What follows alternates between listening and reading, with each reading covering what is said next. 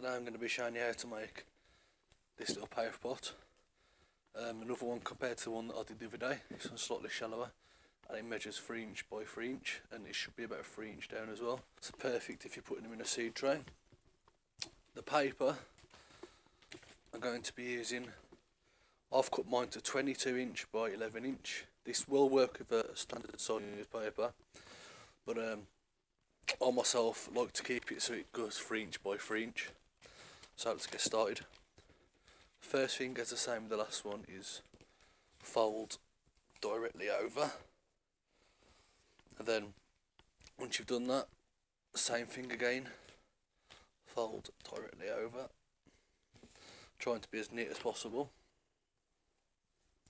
So once you've done that, you take the part at the top, not the part that's got the flappy bits, the part up here, and then you fold it to that centre line there,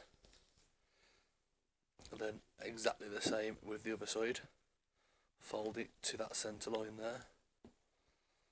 And then once you've got this, place it like this, and take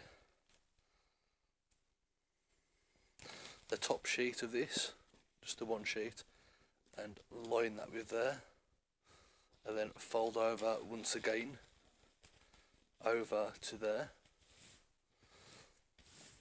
Okay, so now you flip this over, and then you take these sides here and get them back to the centre. Back to the centre line, sorry, be more specific. Put them back to the centre line there. And then once you've done that, exactly the same on the other side.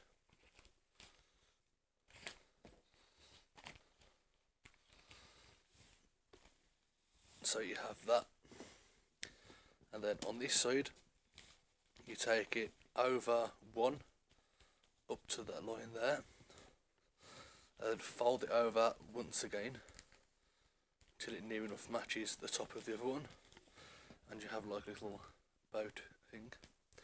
So the next step is the bit that you flap there. You've got to tuck that into the back bit there where you've got the two flaps at the back there. So this can be quite fiddly, so it might take a bit of getting used to doing it. Once you've done it a few times, as you can see, it's quite easy. So if you can see that, it's tucked in there now. Give that a quick flatten down, and then fold over your top bit, turn it over, fold over once again, and then you take the side that has the flappy bits inside there, fold it over, and then you take this corner, bottom corner, and fold it to that corner. So you just fold that over there once, and then you only fold it the crease to see where you get to that other line. You fold it just there, and then when you pick this up, you'll hold the line there, and then if you put your fingers in and open that up, the line that you just creased will naturally want to fold in to the bottom to make a base. And I'll just pinch these sides in for you, and there you go. If you can see that, that is the perfect little paper pot. These are 3 inch by 3 inch, as I say, as the one that I showed just. Perfect for starting your seeds in, and they make rows neatly. I use these for my corn.